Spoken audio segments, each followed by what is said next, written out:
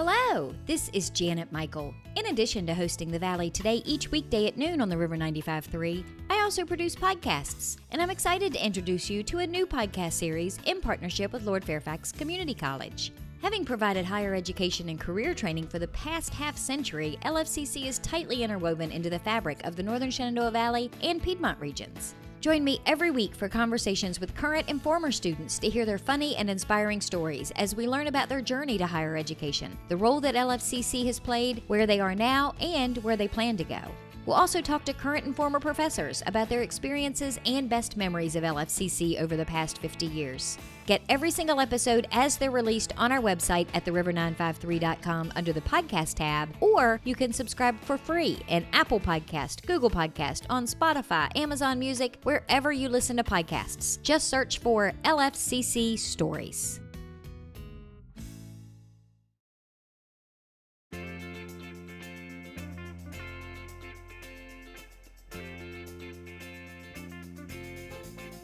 Hello and welcome to The Valley Today. I am your host, Janet Michael. Happy Friday as you are listening to the show today.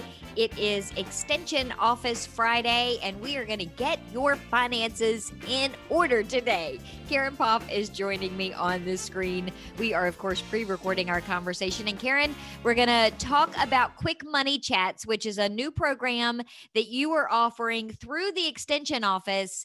Give me an overview of what your position is at the Extension Office and how Quick Money Chats play into that. Well, I am the Extension Agent for Family and Consumer Sciences, which is a big, long title, but basically it means that I teach people how to manage their money. And we have this program that helps people to get their money questions answered. And you and I have talked on the show before about how people don't necessarily know where to go to get their money questions answered, because do you want to be having the car salesman teach you how to buy a car? Or do you want to be having the investment advisor teach you about investments? Yes, you want them to provide advice, but don't you want to know a little bit before you go in there to talk to them so that you know you're getting the straight answer and they're not maybe putting something into a suggestion that's more in their self-interest than yours. So just to be a good informed consumer when you're dealing with all kinds of different professionals.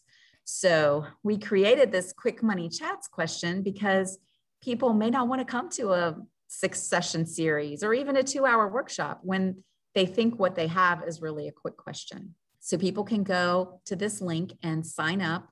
It's a very brief questionnaire. It's basically just their contact information, what their question is, and what times they're available. And then we will contact them back for a virtual chat to provide the answer to their question or connect them to the right place to get their question answered. And it's all confidential. This isn't something that a bunch of people have access to who's asking questions about what or anything like that. No, absolutely not. The information is confidential, although the survey does come to me by email. So you shouldn't put anything in there like your social security number or account numbers or anything, but it comes directly to me.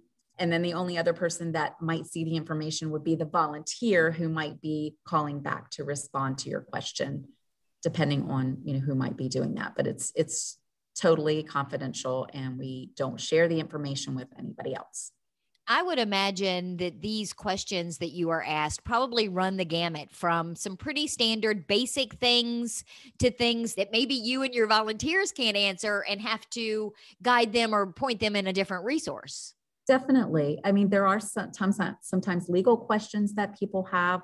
They may not think it's a legal question, but then we can see the complexity of it and see that they need more help, or maybe they have something that's really complex. And there's a difference between providing the education, which is what we do, and providing advice. So we don't provide financial advice. We're not going to say, here's the 5 options and this one is the best one. We're going to say, here's the 5 options and here's the pros and cons or advantages and disadvantages of each one. And then you still get to make a decision, but it's a more informed decision because you're now educated about that question. And you're not going to give legal advice either, just like you wouldn't give financial advice. Absolutely. But we will help connect you with legal resources. And Just like anything else, if I work in this financial field, and especially I work in this Northern Shenandoah Valley area, I know what resources are available, what agencies and organizations are available. And so when people call us, even if we don't have the answer, I probably know locally where they can go to get that information and how to go about finding, even if it's something like they're looking for a bank account and they need a financial institution. Again, we're not going to recommend a particular one, but I'm going to be able to give them the tools of here's the kinds of questions you want to ask. Here's some advantages and disadvantages of different considerations that you might want to include. And it's going to be more tailored to their situation and our area. I think we talked the last time we were having a conversation about these quick money chats that Google may always have the answers, but it doesn't mean it's the answer for you. Right. And they don't know what organizations and agencies are available in our area to help. They don't know Virginia law. They might be giving you the answer that's correct, but it's California's answer. And that's not going to, it may actually harm you in the long run because Virginia law may be different. I think it's really helpful to consult a local, free, confidential resource that's unbiased and trustworthy and coming to you from your land-grant universities. I would imagine that if you're offering quick money chats, probably one of the most popular questions that you're going to get asked or most frequently asked questions is going to be, how do I get a free copy of my credit score? That is true. And people ask about the report thinking they're going to get a score with it a lot of times. And the credit score does not come with your free credit report. So people need to think about if they really want to know that number and that's really important to them, then there are several different ways to get it. Again, you and I have talked before on this show about one of those ways, which is from a credit score service, a free credit score service. One of the ones we've talked about is Credit Karma. There are others. We've also talked again about you are the product when you're getting a score from a free service like that. So they may be giving you that free service, but they are trying to sell you something, whether it's a new loan or whether selling your information or whatever is happening. So that is one option, but people don't realize there are other options. I've got 4 different possibilities for you, and that's only one of them. Another option is to check with your lender, whoever that might be. The person that called in recently to ask this question actually was able to then go to her credit union.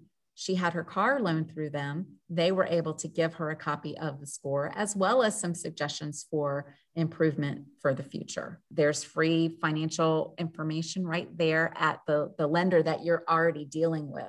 Many credit card companies now are doing that. You can actually just, when you log into your site, you can look on See My Credit Score and go there to find your score. So that's a second option. Another one that people may not realize is a nonprofit credit or housing counselor. So if you go to a credit counselor or a housing counselor, many of them have the ability to pull your credit report and score for you and go over that with you and give you some ideas about how to improve it. And then the final one is directly from the credit bureau or myfico.com. So both of those options are getting it directly from the credit source. And there is a small cost, might be $15 for one score, something like that, but it's not an ongoing cost. And just make sure if you do that, you don't sign up for any extra services that they're trying to offer you. But as a one-time thing, it's not really expensive to actually buy the score. And again, you'll get some recommendations. They see your credit file. They can give you some ideas about how to improve that score as well. So 4 different options that people have when they really thought they had to go to that free place. That was the only way to get it free. Is there any such thing as a good credit score? Is it a range? How do those things work? There is a range. And here's another good question. If someone wanted to call in for a money chat, I'd be glad to answer that for them. There is a range around 350, although I've never seen one quite that low, up to about 850. But there are many different credit scores. So that's actually a really in-depth topic that we might want to talk about another time. But generally, if you're over maybe 700 or so, then you're going to be in pretty good shape. But that is with the FICO 8 score. And realize there are many different kinds of scores. So you can't just use that. You have to know which score you're using, and what type of credit you're applying for to know whether you have a good score for that particular circumstance. I think we should do a whole show on credit scores and credit reports, because I've read somewhere that now you can include paying your electric bill and your cable bill on time to help improve your credit and that sort of stuff. We need to do a whole show on credit. That would be awesome. I'd love to do that. And right now, with housing prices the way they are, a lot of people are thinking about refinancing. Is that something that you can help people with? It is. And the person that called recently to ask this question, actually, I really like these kinds of situations because she didn't have a problem yet. She was calling in advance to say, hey, teach me about how to refinance so that I do it right and don't get into a problem. And that is awesome. So I had lots of thoughts for her. One is to figure out your break-even point. And we have a great worksheet for that. So what you want to find out is, if you refinance, of course, you've got closing costs and things like that. You may have to pay points depending on the situation. So how long are you going to have to stay in the house to break even? If your break-even point is 5 years from now and you plan to stay in the house 6 or 7 more years, then it's beneficial to refinance. If you're only going to be in the house 4 more years, then refinancing isn't necessarily a good option. So that worksheet is great for people. Another thing that I think I mention it every show, is the rule of 3. You don't go to just one place to investigate a loan or a mortgage. You want to compare at least 3 different options. And we have a great handout about that has a long list of questions that you can ask. It tells you exactly what kinds of questions you need to ask to compare your different options appropriately and make sure that you get all of the good information about that. That would be my biggest fear, is because I would think, oh, I'm going to refinance, so I'm just going to go with the person that gives me the lowest monthly payment after my refi, because that's in the top of my mind. I'm thinking means it's a good deal, but that may not necessarily be the good deal long term. Absolutely. And that loan actually can cost you more in the long run, even though it's got the low payment. So you're right on target there. And another thing that's related is that a lot of institutions will advertise no closing costs. So just realize that even if they're advertising no closing costs, it doesn't mean that there aren't any closing costs.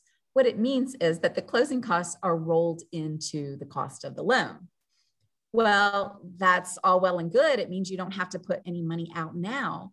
But what's happening is you are now paying interest on those closing costs for this loan of 15 plus years. So you're actually paying way more than if you can pay the closing costs right up front. So another thing to consider. And there are options. You can say, no, I'd rather not do that. Tell me what my closing costs are, and I want to pay you for them now. You're not stuck in any one of these situations most of the time. Exactly. Knowing what questions to ask. That's really the big thing. When you're talking with a lender, you need to educate yourself about the topic before you go in. Another thing that people haven't thought about, especially recently, is that if your equity in your home is more than 20%, you may be able to avoid paying private mortgage insurance. So maybe you've been paying private mortgage insurance on this loan, PMI for short. You've been paying this on your loan in the past, and you haven't gotten up to 20% equity. But with the housing prices so high, an appraisal may get you over that 20% equity, and you may be able to refinance without that PMI. And another thing that I always just remind people is adjustable rate mortgages seem very enticing because the rates are lower than they are for a fixed rate mortgage. But realize that rates are so low right now, they are likely to go up from here. So you want to think carefully about an adjustable rate mortgage. If you want to make sure that you're getting a low interest rate and keeping it low for the life of your loan, then you want to look for a fixed rate. And that makes sense. Logic tells you that if it's adjustable and you're going in now at a really low rate, they never stay low. At some point, they're going to be high, if not higher than the rate you've got now. So it does kind of make sense. But I think sometimes in the moment, we're not thinking about these things. Right. And a couple other things just that we can actually put in the notes. There's a great Federal Trade Commission website called Shopping for a Mortgage that has lots of good information. And I also found for this person that called in an interactive interest rate chart. It's on the Consumer Financial Protection Bureau website. You can go on this website, you can check Virginia. And if you do know your credit score, you can use the little slider button that will show you interest rates in Virginia and like averages that are being charged right now, the current rates for the various credit score levels. So it gives you, again, a good idea before you go in to talk to the lender. Hey, I should be able to qualify for something around this level. And if it's way higher than that, then you know something might not be kosher. Can we answer some more questions in the next segment? That would be fantastic. We are going to take a quick break. When we come back, we're going to continue our conversation with Karen Poff. She is a senior extension agent in the Family and Consumer Sciences Division of the Virginia Cooperative Extension. She is based in Warren County, but serves all 5 surrounding counties. We are talking about their program, Quick Money Chats. We're going to have more questions answered from Karen when we come back in just a couple of minutes. Hello, this is Janet Michael. In addition to hosting The Valley Today each weekday at noon on the River 95.3, I also produce podcasts. And I'm excited to kick off season 2 of our podcast series in partnership with Rappahannock Electric Cooperative called We Are REC. Every month, we'll release a new episode talking to different people from REC about a host of different topics. We'll get tips for saving money on your electric bill. We'll talk about renewable energy and the impact it can have in our communities. We'll get some behind-the-scenes info about what happens when the power goes out in a storm. Don't miss out on information about community grants, scholarships, REC-hosted events, and more. Get every single episode on our website at theriver953.com under the podcast tab, or you can subscribe for free in Apple Podcast, Google Podcasts, on Spotify, wherever you listen to podcasts. Just search for We Are REC.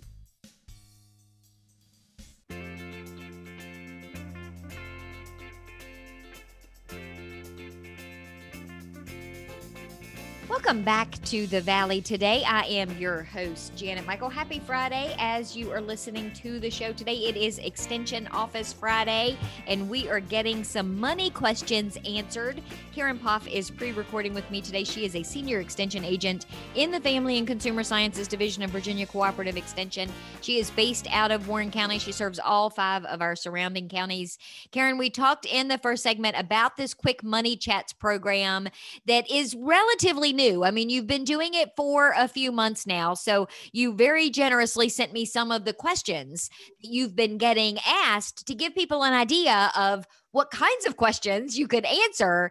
The next one up on the list is, if I have some disposable income, extra disposable income, should I pay down debt with it or should I invest it? Which is a really good question that I want to know the answer to. And I think it's a very common question because people want to do the right thing. They want to do the thing that's going to get the most bang for their buck. And it's not always easy. The main thing to consider is the interest rate of the debt you're considering paying down versus the amount of money you think you could earn by investing. And that is tricky because it's hard to know how much money you could earn by investing. But if you estimate that you could earn 10%, let's say, by investing in a mutual fund, then you would compare that amount to the amount of interest you're paying on the debt. If it's a credit card at 23%, then of course that would be better than investing the money. But if it's a mortgage at 3.5%, then investing the money might make more sense because you're going to earn more than you're paying. So that sounds really simple and easy, but it's not always that easy because a lot of times there are tax implications that people need to think about. It may be a case where if you want to be real specific, you want to get more professional advice about it, like talk to your CPA, talk to your tax advisor. But in general, if you can itemize the mortgage interest on your taxes, and that would be the debt that you're paying down, then that actually costs you less than the interest rate that you're paying. Or on the other hand, if you're investing in something through your employer's plan, and you're paying with pre-tax dollars, you might actually be earning more than just the interest rate that you think you're going to make. And there could be a match. So if you're doing that through an employer plan and they're matching, you kind of have to count that in too, I would guess. Absolutely. And especially if your employer is matching 100%. If you put in at 1% and they put in 1%, you've got a 100% return on that investment. Well, if you're paying down debt that's 23%, do you want 100% return or 23% return? Unless the debt is a problem for you. In some cases, the debt is really a burden, then it might make more sense to pay it down, even if you would earn more investing. But we're assuming in this case, it's just a flat, which should I do without the complexity of this debt is killing me. Another consideration is really what is important to you. So it's not just about the dollars, even though we can maybe easily calculate how much we're going to save or make, then it's about your comfort level with that debt, like we were talking about, your comfort level with investing risk. How much risk are you going to have to take to earn that 10% on that investment? And are you going to be able to sleep at night if the market's going down? And the main thing is not sell it while it's down. If your investments have to be more conservative for you to be comfortable, then that might not be a 10% interest rate that you're earning. It might be a 5% interest rate. So that's something to think about.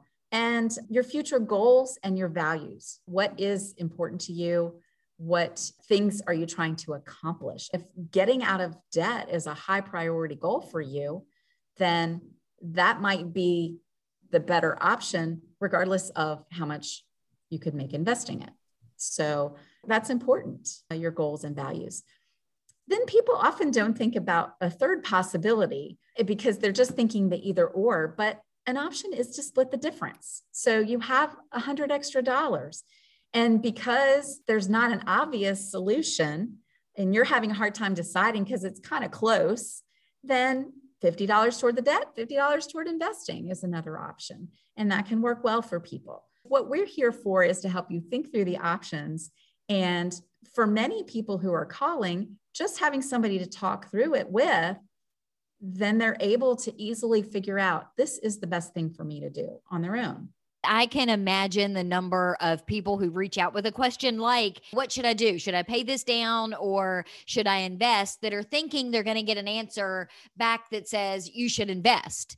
And instead it's, well, that depends. Where are you in this part of your life? What are your priorities and goals here? And it really does become this educational conversation that they walk away feeling so much smarter and so much more at ease with making whatever that decision ultimately is.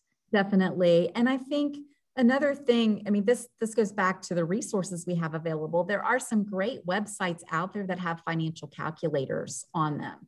So if the person is unsure because they're not good at the math, now, again, we're not going to go and do the math for them necessarily, but we can point them to a place. I mean, there's calculators right out there that pay down debt or invest, and you put in all your numbers and they have the taxes considerations in there and you put it all in and it can give you that dollar answer, which isn't always the answer you end up choosing, but it does give you more information. But if somebody then follows that up with, well, where do you recommend that I invest? What is your answer then? Well, we have had that question. And again, there's some questions that we really are an unbiased source of information. And with investing, because we're not licensed, we're not registered investment advisors, we can't give people advice. We can't legally give people advice on investing. We can educate people about investing. We can talk to you about what diversification means or why it's good to dollar cost average and those sorts of concepts that it's good for you to know when you go to talk to the investment professional. But we can't specifically make recommendations. But for people who have called with that type of question, again, we have lots of resources. We can give them information about how to select an investment advisor. We can give them information about, we talked about last time, what all those letters after the people's names mean, and how to research whether they've had any disciplinary action or not, where to go to look and see if there are any complaints against this person before you deal with them. So lots of great, excellent information, even when it's a question that we're not allowed to give the answer specifically to. And I would guess that you probably are somewhere split, maybe down the middle between ones that you can say, here's the information that you need to make a good decision, and we need to tell you to go check this out before we can do any kind of further consultations? I think that's a good estimate. Probably about half of the people we can help without referring to other resources. And probably the other half, we need to give them good information. But there hasn't been anybody who's called and we've said, I have no idea. I don't have any information for you. There's always a place that we can refer them to, or good resources on the web that are credible and unbiased that we can refer people to get their answer.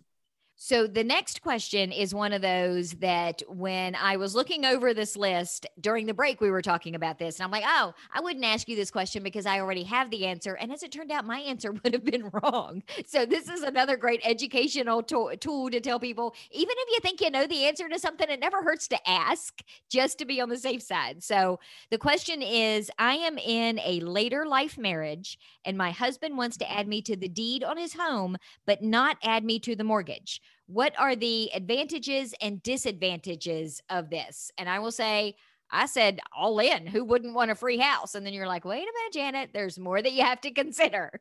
Right. When you're dealing with something like this, especially the key with this question is it's a later life marriage, especially. I mean, there may be some considerations for a younger couple, but especially in this situation, they may have had children from a previous marriage. Either one of them may have had children from a previous marriage. So it makes the situation more complex. So I was able to send them the chapter from the Virginia Code so that they could see exactly what it means to have tenancy by the entirety, which is what it would be if both spouses were on the deed. And what that means, it does provide some protections from creditors of either person, but not complete protection in all situations. So you can't assume that because you have both people on the deed, there's no chance for creditors to attach the house. In most cases, there aren't. But again, that's a legal situation.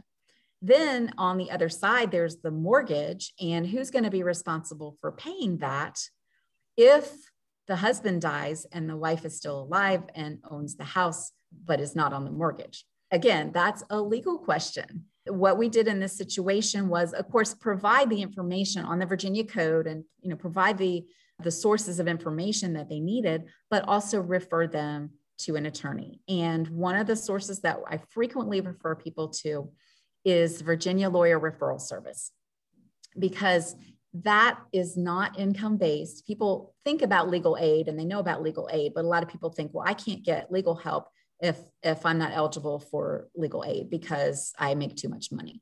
But the Virginia Lawyer Referral Service is a service of the Virginia Bar, the state bar, and attorneys volunteer to be listed, and you pay $35 for 30 minutes.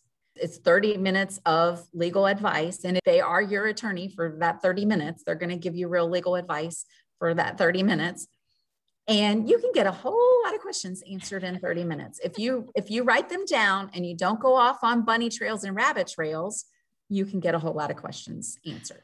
So in this situation, if this couple were to go to the attorney and get the 30 minutes, they could not only talk about this particular issue, but is any estate planning needed if they have children from a previous marriage? What's the possibility that either of these things might be challenged? And how can they set it up so that their wishes are honored in the future? At the end of that 30 minutes, there's no obligation either on the client side or the attorney side. Either of you can walk away. If you continue, then the attorney would bill you at cost for whatever it is that needs to happen. If you want a trust created or whatever. And I will tell you, I have two friends that are attorneys. Well, actually, one graduated from being an attorney to being a judge now. So I can't ask her any legal questions. She's just a regular friend again and not my best friend / attorney. But I have another friend, Suzanne Herskowitz. I think you've met Suzanne, who, let me tell you, in 30 minutes at lunch, I can get a lot of questions asked and answered of her about estate planning, about all of these things. I'm like, okay, what about this? And should I do this? And how would this work? And you'd be amazed. You're right. At what you can get information about in 30 minutes. And it's a great service. And I don't want people to think that this is something that has to be virtual or just over the phone. It's an attorney in your area. You call, you give them the zip code, and you give them the area of law.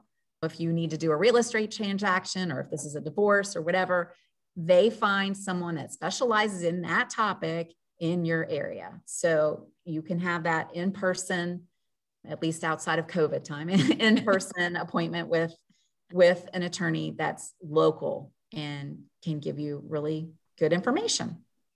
So we started with a credit question. So let's wrap up with a credit question. Can you review my credit report to help me figure out what I need to do to improve my credit score? And the answer to that is yes.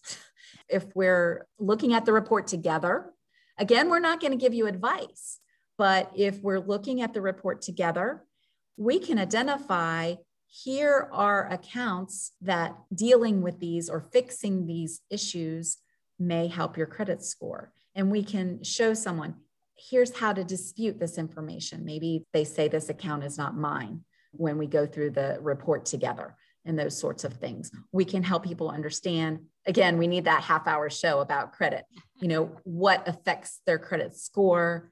There are 5 different parts of the score. And the information that's in the report is what's used to create that score. So if we get the credit report to best reflect accurately your responsibility of using credit, then your score can improve over time. And sometimes it's just a matter of paying off a small debt. I had somebody one time that it was like a $35 debt, but had not been paid for a long time because this person didn't know it was on there. They had moved and never got a bill and never checked their credit report. And now they find out, well, they just pay that off. That's going to instantly improve their credit score. It's going to take time for it to go up higher and higher, but right away when you pay it, it's going to improve some. As soon as we wrap up the show, we're going to pick a date and you're going to come back and we're going to do a whole show on credit because I have credit questions. That would be fantastic. I really am looking forward to it. We're going to see how many you can answer in 30 minutes in another show. I'll do my best. But thank you for this. And the link where people can get all of the information for the quick money chat so they can get this process started for them, you'll send that to me and I'll put it in the show notes page. Yes. And some of the other resources that we talked about as well. Fantastic. Well, Karen, thank you. I appreciate it. It was great being here. Thanks for having me. We are going to wrap up our conversation today with Karen Poff. She is a senior extension agent with Family and Consumer Sciences. We have been talking about some of the questions that you can get answers to, similar questions in their quick money chats. It is a new program. Links, as we just mentioned, will be in the show notes page. Just head over to theriver953.com and click on the podcast tab. Get out. Have a great weekend. It is Father's Day weekend. My kid is coming home. I am so excited. He never comes home for Mother's Day because baseball season is still happening in Mother's Day, but he is coming home for Father's Day and I am over the moon. So make sure you take a minute and give a shout out to your dad, to your granddad, to somebody who was like a dad to your mom who could have been also your dad because, a lot of moms are filling a lot of roles these days. I'll meet you back here on Monday. I'll have a brand new episode of The Valley Today ready to go for you just a few minutes after noon.